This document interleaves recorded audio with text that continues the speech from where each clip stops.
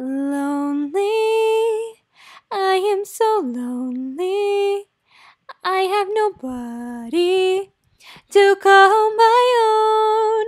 Welcome back, everyone. Today is a dark day for Smudge. The scene that Rachel's going to be drawing today is the night that Smudge returns home from the vet, aka the Cutters.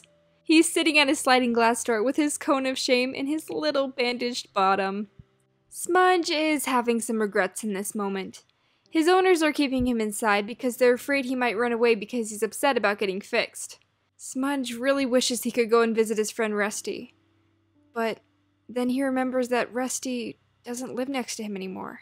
He doesn't even know where Rusty is. In the wild? With a clan of cats? What does that even mean? The concept is so foreign from kitty pet life that Smudge can't even fathom where or what Rusty could be doing. Smudge doesn't mind that his owners fixed him. He still loves them. But he did not enjoy the trip in the claustrophobic crate, or how sick the ride to the vet made him feel. The cold tables, the strange medicine, it's a blur to him now. And to think, the procedure only took 2 minutes. Within those 2 minutes, several doors had closed to Smudge. He would never reproduce, never have kids of his own. He didn't mind. He grew up as the only kid in his litter, so he was used to being alone.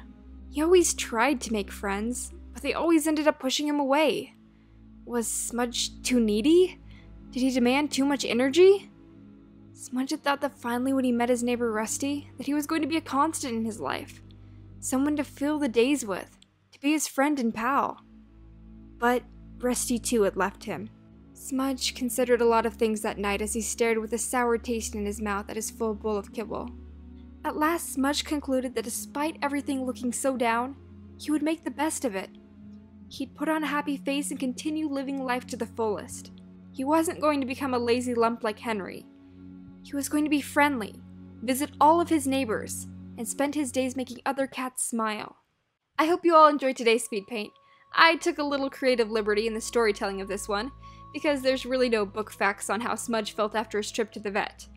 I'd love to hear in the comment section down below if you think, like I said, Smudge was an only child, the only kid born into his litter. Well, that's all I have for you guys today. I'll see you soon with the next speed paint. Make sure to comment, like, and subscribe.